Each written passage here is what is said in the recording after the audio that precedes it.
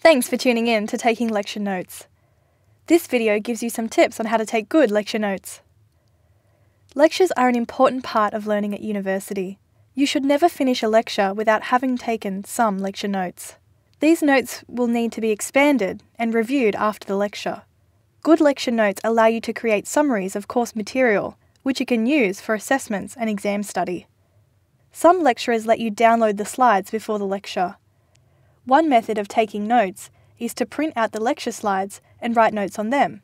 Remember to print these out large enough to allow you to write your own explanations and add examples.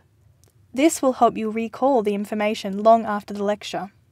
Also, highlight things you don't understand and circle words on the slides so that you can look up these ideas afterwards or ask about them in tutorials. Another method is to take notes on your own paper. It's a good idea to put the date, course code and title of the lecture at the top of the page.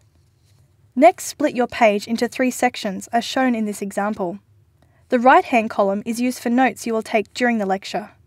During the lecture, take short, sharp notes, organising information under headings with dot points. Highlight important information and circle things you are unsure of. The left-hand column is for key themes. At the end of the lecture, or straight after it, write down what you understand to be the key themes or big ideas from the lecture. You might like to talk about this with another student. The bottom section is for summary of the lecture in your own words. Writing down a summary in your own words allows you to identify what you understood and what extra information you need. Write down any follow-up questions here. You can ask these in tutorials or email the lecturer. When you have the answer, go back to your lecture notes and write it down. If a lecture has a lot of facts and figures, try organising these in a table. You can put the table in the summary section of your lecture notes.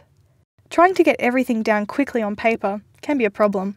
A tip is to try using abbreviations and symbols instead of writing full words. For example can be written as e.g., or an arrow symbol can show how one thing led to another. And since these notes are for you, you can even create some of your own. Finally, don't just pack your lecture notes away until exam time.